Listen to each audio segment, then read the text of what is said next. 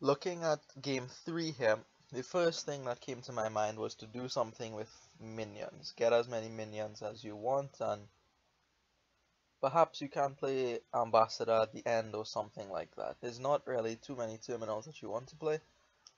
You would like to have a counterfeit in that minion deck and some money, some goals or whatnot. But, but, after looking at that, I noticed a few other cards on the board. There's Magpie as well, and Apothecary. There's also Delve on the board, which gets you silver for cheap. And not only cheap, but it can get you silvers without needing plus buys.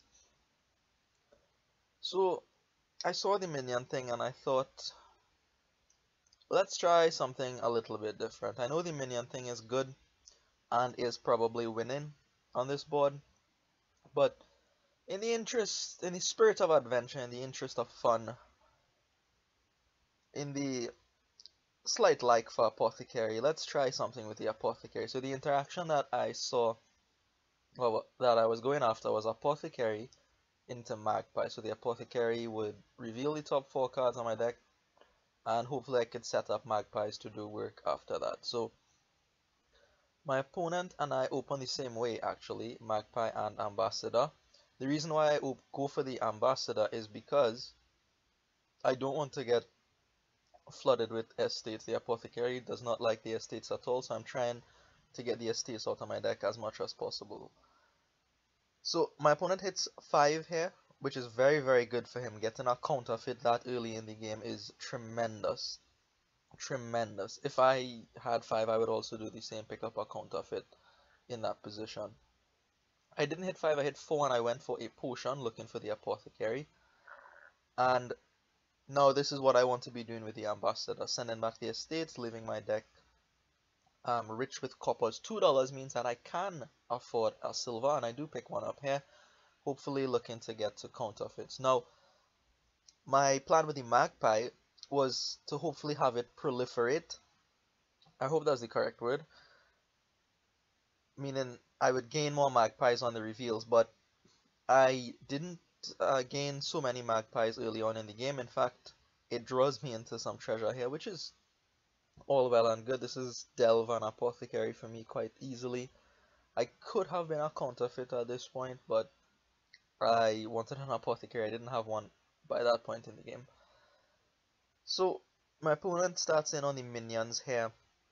He also has a Magpie, mind you, 2 Magpies, by the way.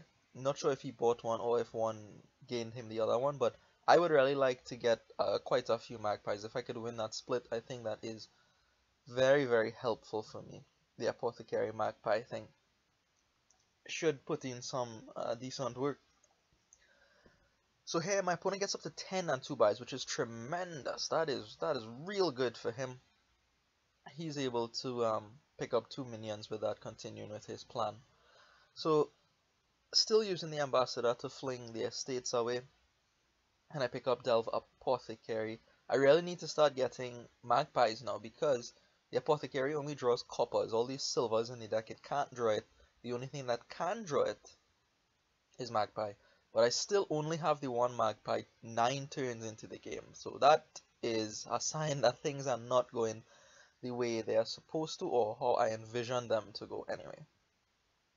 So 8 and 2 buys from my opponent. I assumed it would be something like Minion and maybe Silver, but he goes for 2 Magpies. So throughout this game so far, my opponent has been doing smart things, I find, to counter my Apothecary strategy.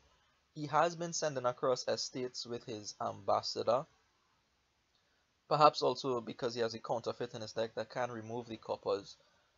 The estates really gum up the Apothecary draw. You see there, that is not at all great, right? Silver, estate, Ambassador, and a Magpie. No copper draw for me there. And him picking up 2 Magpies also hinders my plans quite a bit, actually. I still had faith in the Magpies that they would just replicate themselves in the deck, but they didn't end up doing so, and my opponent actually ends up with more of the Magpies than me, which, like I said before, that is not ideal for what I'm going for. So I've been talking about Apothecary and Magpie, that combination.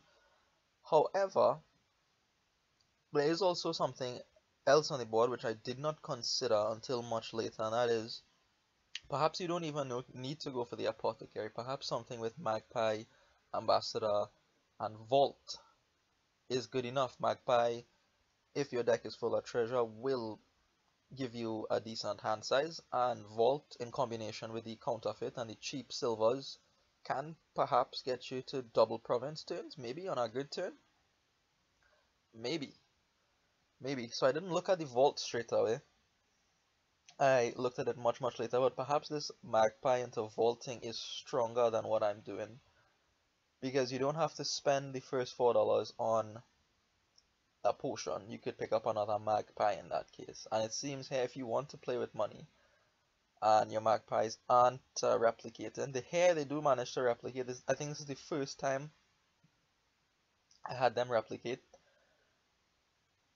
So that puts my total to 3 Magpies, I believe, and now I'll buy the last one alongside an Apothecary. Also, only having 4 Apothecaries by this point in the game, that is not so good either. I expected to have more Apothecaries by this point, like maybe 5 or 6. This is what, 12 turns into the game?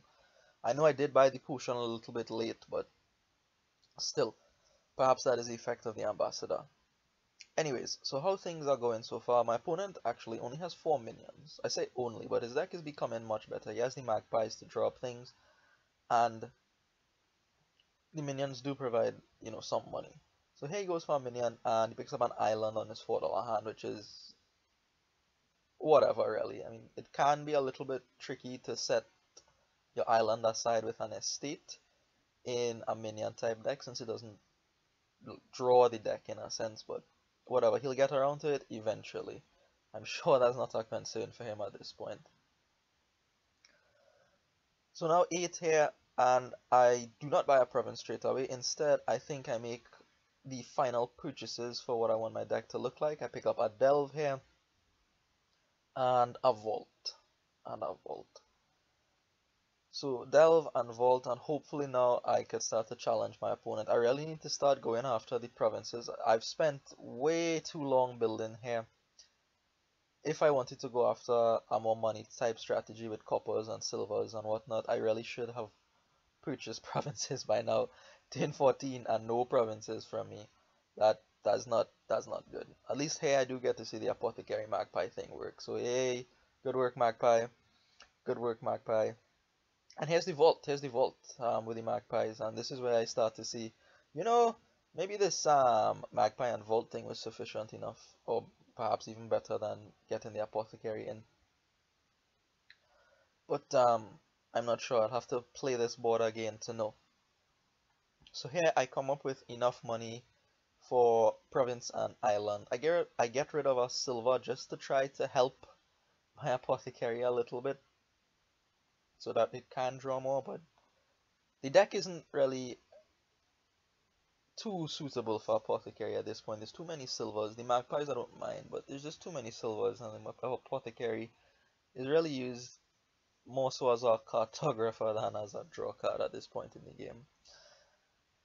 On the other side, my opponent is completely clean. He is now junking me with potions. I did give him a potion with my Ambassador. He had absolutely no use for it, except now where he decides to give me a second one.